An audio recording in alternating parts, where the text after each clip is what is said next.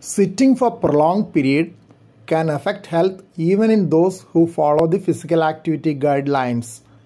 It is still worse in those who do not follow the guidelines for physical activity. In fact, sitting for more than 5 hours a day has been considered to carry a cardiovascular risk equivalent to that of smoking.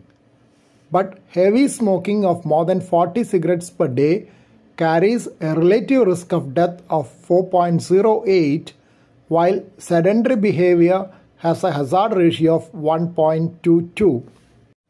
So, sitting cannot be considered as new smoking, though sedentary behavior is not desirable. Sitting time would include sitting at work, television viewing time, and similar static leisure activities, as well as time spent traveling in automobiles. Any situation with low energy expenditure like sitting, reclining, or lying posture is called sedentary behavior.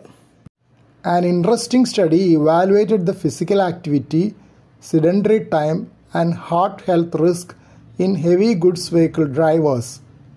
It involved 329 heavy goods vehicle drivers from United Kingdom. Nearly 90% of the drivers were overweight or had obesity. Pre-diabetes or diabetes was found in about 12% and high blood pressure in about 30%. Increased levels of bad cholesterol, LDL, was noted in over 80%. The drivers had 12 hours per day of sitting on work days.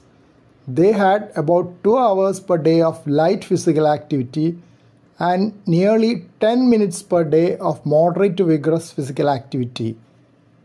This should be considered in the background of the recommended minimum of 30 minutes of moderate to vigorous physical activity per day.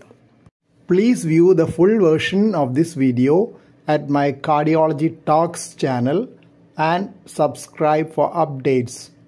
Useful for early career medicos and paramedics. Link given below this video.